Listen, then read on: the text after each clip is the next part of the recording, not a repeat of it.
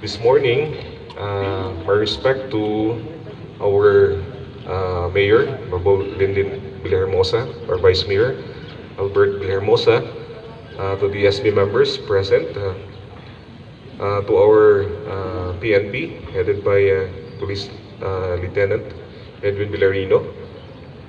With him, I think at morning atong augmentation force, sir, no? From the different police stations. Can we give our police officers a round of applause?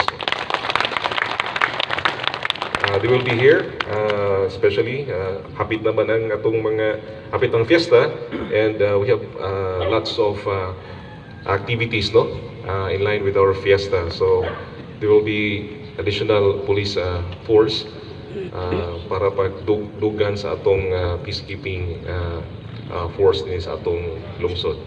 Of course, to Fire Officer Amir Balintong, sir, to the fire officer, and we're so glad nga ang Bureau of Fire Protection nihatag usab og dugang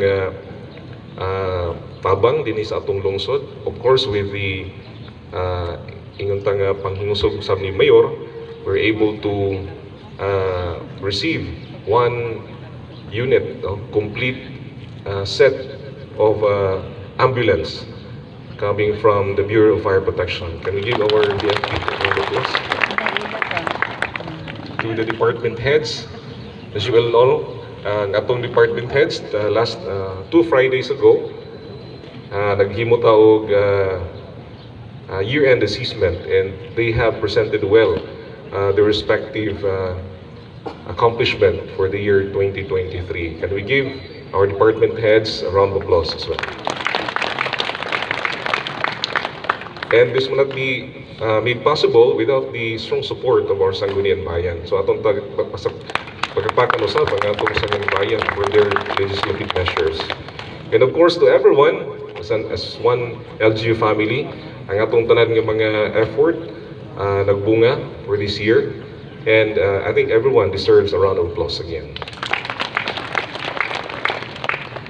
Doon na tayo mga activities pa for the coming days, no? Mostly diri sa atong municipal gym o ngadto na sab sa atong B-side commercial center sa new terminal. So kita isip mga empleyado sa local government, we are tasked sa atong testag sa mga opisina to maintain cleanliness, order, uban pa nato nga mga gibuhaton related to our festivities until the alikaraw yung festivity alikaraw activities nato. So I urge everyone, let us be prudent and let us be cooperative sa atong respective offices. I know some offices are working overtime, no, to make sure the safety and protection as well as sa atong mga offices nga mga trabahoon, no, para makameta sa atong target. This week doon na tayo himuon nga peace and order planning for 3 days nga nasa 3rd floor. Unya doon na po tayo gihimo nga mga regular po nga mga activities ni Mayor sa office of the Mayor. And I think some announcement will be given to us later from our staff sa local chief executive. So thank you and good morning. And well, for